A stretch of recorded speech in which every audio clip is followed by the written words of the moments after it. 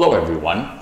As a result of the latest changes to the Ontario Residential Tenancies Act, you need to have the right strategy when selling a home occupied by a tenant. Here are 5 things you need to know. 1. First, review any lease. You cannot terminate a tenancy until the end of the lease. So if the lease extends for another 6 months, a tenant cannot be evicted before the lease ends. In addition, check to make sure the tenant does not have the right to renew the lease for an extra year. If so, then the tenant cannot be evicted until the end of their renewal period. Number 2, you cannot evict just because you want to sell your home.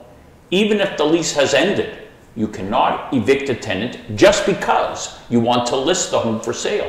This means that you first have to sign a buyer to an agreement before you can send the eviction notice to the tenant. This also means no home staging without the tenant agreement. Number 3, once your agreement is signed, you need to give the tenant 60 days notice.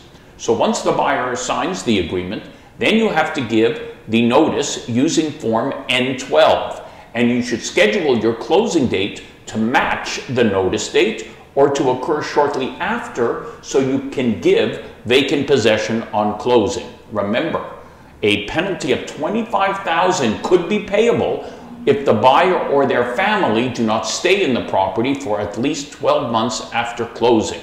As such, consider a clause from my Ontario Guide for Landlords, which I have included in the description below. Number 4, monitor the situation carefully. It is extremely important to monitor the situation if you are trying to evict a tenant before closing. In a transaction I completed on October 2nd, 2017, the agreement was signed in July and the tenant was on a monthly tenancy. Notice was given to terminate that tenancy on September 30th. However, the tenant indicated they were going to challenge the notice. As such, we arranged for a court hearing before the Landlord and Tenant Board in late August before closing, where the buyer attended as well and convinced the adjudicator that they in good faith intended to move in on October 2nd. As a result, the adjudicator granted the eviction order for the end of September, and with that order, the tenant moved out on that date and we were able to close the deal in time. Number 5, practical advice. If possible, try and arrange a new place to live for the tenant before you even put the property up for sale. You will not have any issues with home stages, notices for showings, or providing vacant possession on closing. It is important to understand all of your rights and responsibilities when selling a home occupied by a tenant when your buyer wants to move in on closing.